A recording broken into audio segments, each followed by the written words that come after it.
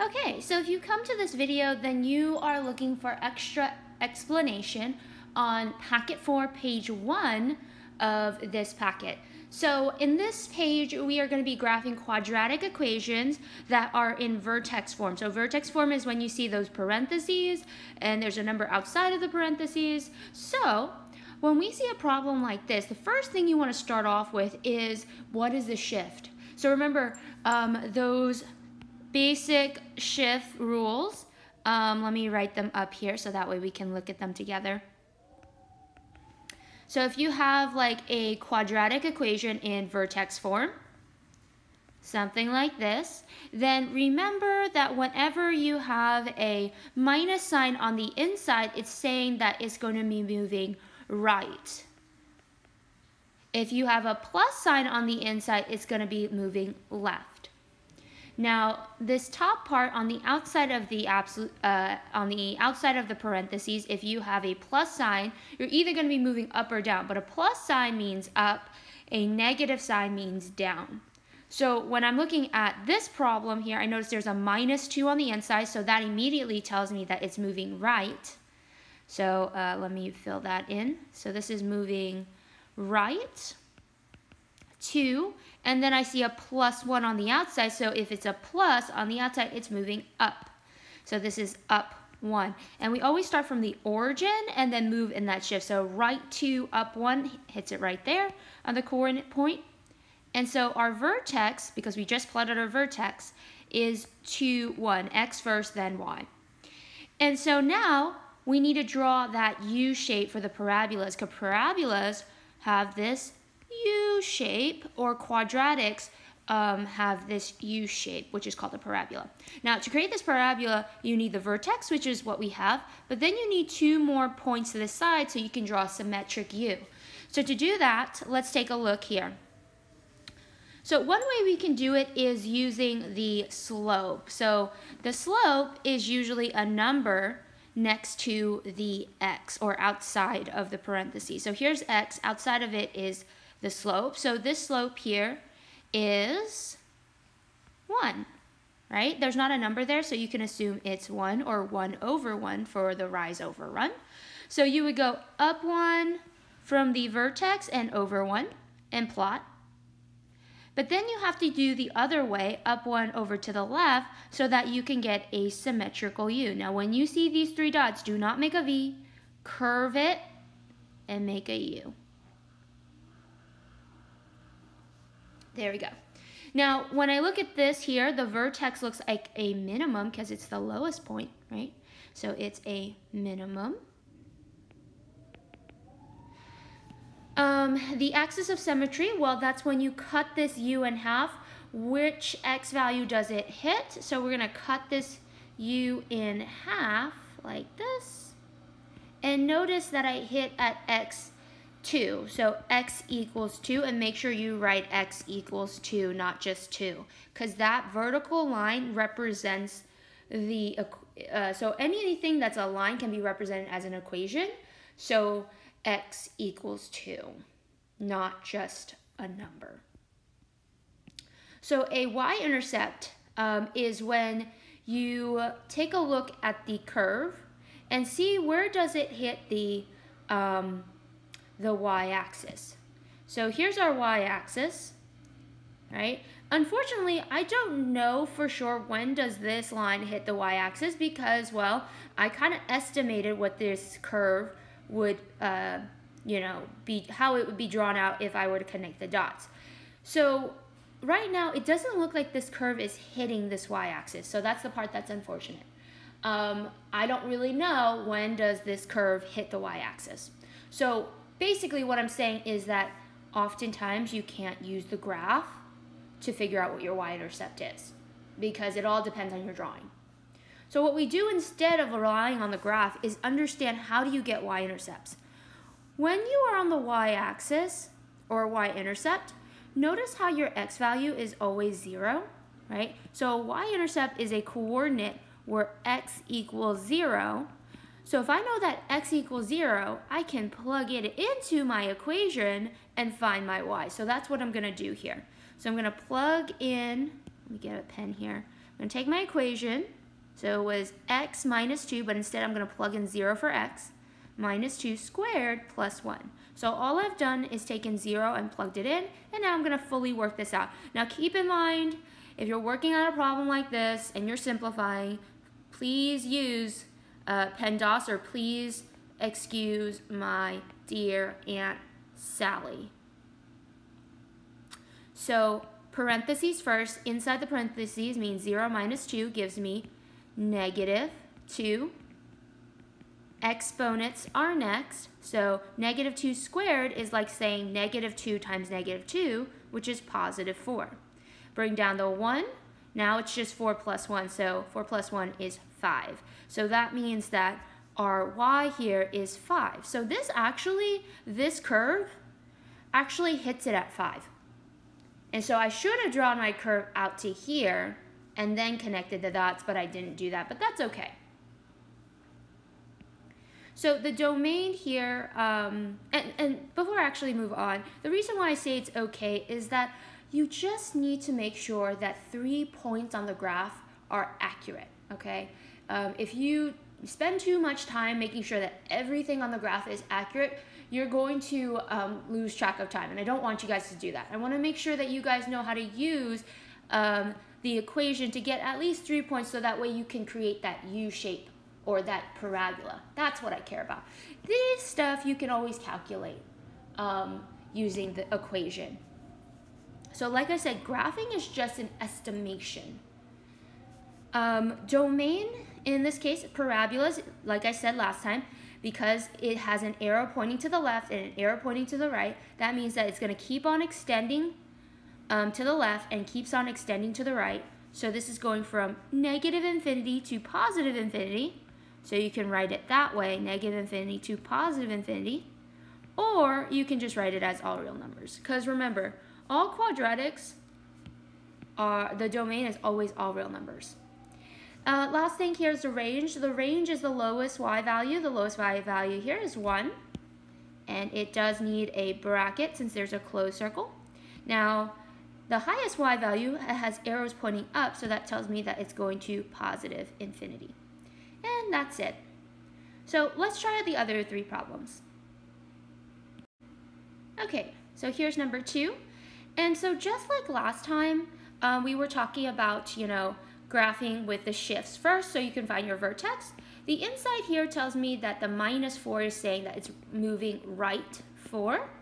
And then outside of the parentheses, I have a plus 6. So that's telling me it's going up 6. So I'm going to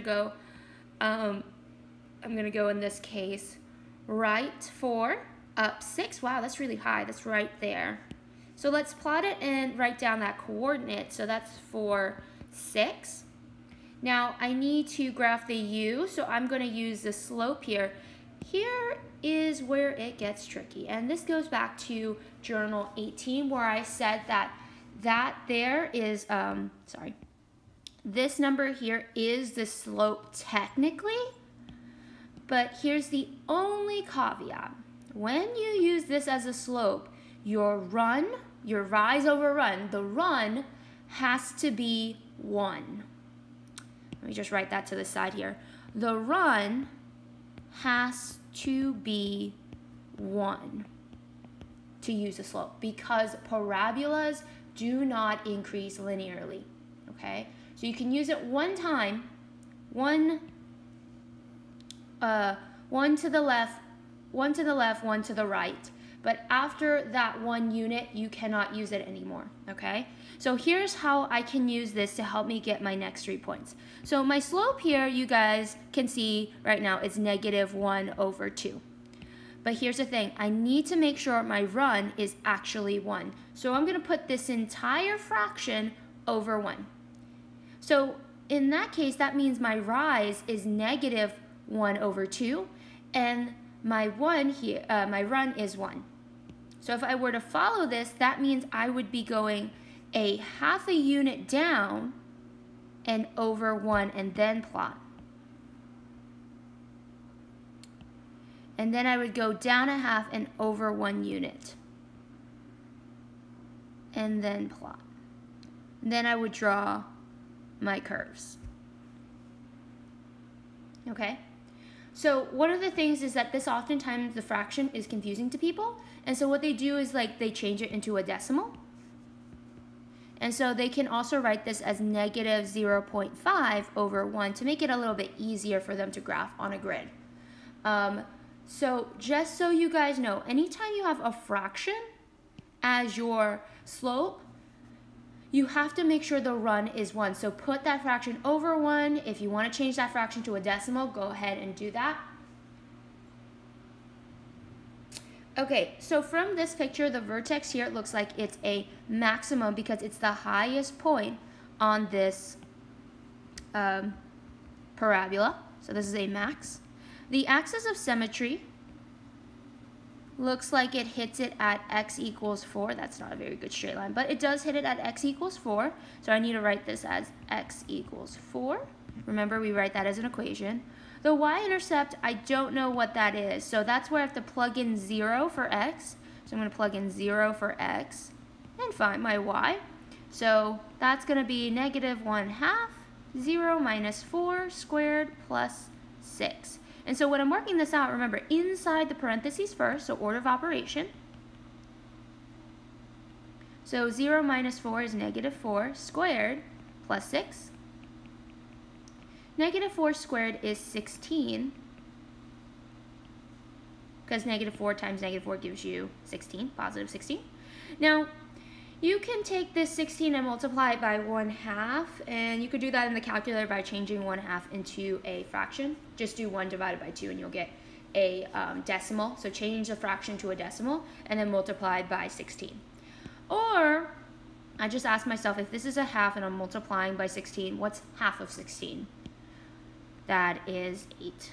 So negative 8, because that's a negative 1/2, plus 6, which gives you negative 2. Looks like negative 2. So negative 2 is my y. My domain here is going to be all real numbers because there's an arrow pointing to the left and right. So the domain's still all real numbers for the x. The y, the range, the lowest y value here, notice how this parabola points down with an arrow, right? If it points down with an arrow, that means it's actually going from negative infinity, and the highest point on this parabola is that peak right there, which is 6. So negative infinity to 6 on the y-axis is the highest, and I'm going to put a bracket there. Okay, let's try the next slide here. So let's first look at the shifts here. So we have a plus 3 on the inside and a minus 2 on the outside. So this plus on the inside is going to say that's going left 3, right? So if we have a plus sign on the inside, we're going left. And then there's a minus sign on the outside, so that means we're going down 2. So if we go right 3, down 2, we're right about here. I'm going to make a plot. And so that's negative 3, negative 2 for my vertex coordinate. Now, this is where I want to use the slope here. So my slope is 2 over 3. Oh no, it's a fraction. The run is not over 1. So what I have to do is I'm going to make my fraction here 2. So my slope is still 2 over 3, but I need to write that over 1. So what you can do is change 2 over 3 into a decimal, which is 0.66. I'm just going to round off to 2 decimal places. And then it would be over 1. So this looks like a positive 0.66. So I have to go up about, it's like a little over a half, and then over 1.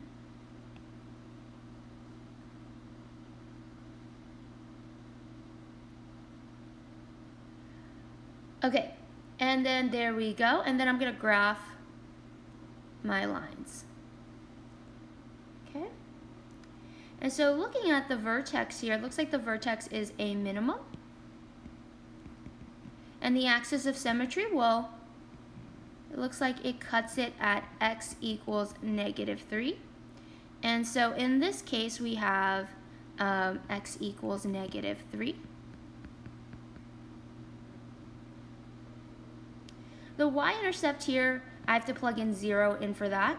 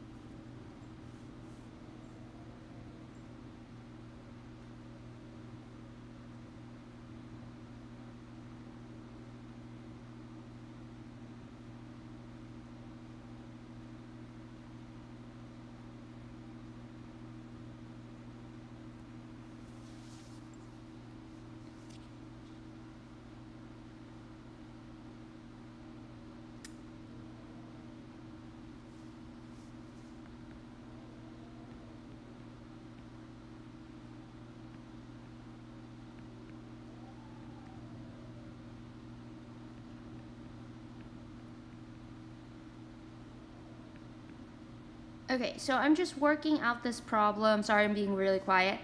So 0 plus 3 gives you 3, and then 3 squared gives you 9, and then 2 over 3 times 9. If you don't know how to do that, all you got to do is when you're multiplying fractions, you can make 9 into a fraction if you put it over 1, right?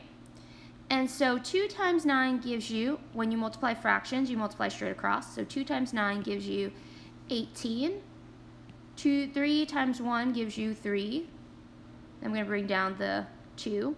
So if I work this out on this side here, 18 over 3 is going to give you, what is it, 6. 18 divided by 3 gives you 6, minus 2, which is 4. So the y-intercept here is 0, 4, because x was 0, y here in this case was 4. The domain is all real numbers because that's what it is for all quadratics, because there's an arrow to the left and an arrow to the right. The range here, the lowest y value is -2. I'm going to put a bracket there. And the highest y value, it points with an arrow up, so that tells me it's going to be going to infinity. So positive infinity, parentheses. And that's it, guys. So remember, first thing, when you get an equation like this and it's in parentheses, it's in vertex form. So vertex form is you're going to do a shift, and so you're going to shift, left or right based on the sign, up and down based on the outside. Plot your vertex. If the vertex is on the dip part of the U, then it is a minimum. If it's on the peak part of the U, then it's a maximum. The axis of symmetry is when you cut the U in half and find where does it hit the x-axis. The y-intercept is when you plug in 0 into the equation and find the y value, and it's always a coordinate. The domain for all quadratics are always all real number. The range is when you have the lowest y value to the highest y value. And I also like to mention, when you're using the slope, you always make sure that the run is always 1. So what you can do is, if you have a fraction, is take the fraction and put it over 1, change the fraction to a decimal. All right, guys, that's it for this video here. I hope that helps with your homework. Have a great day, guys.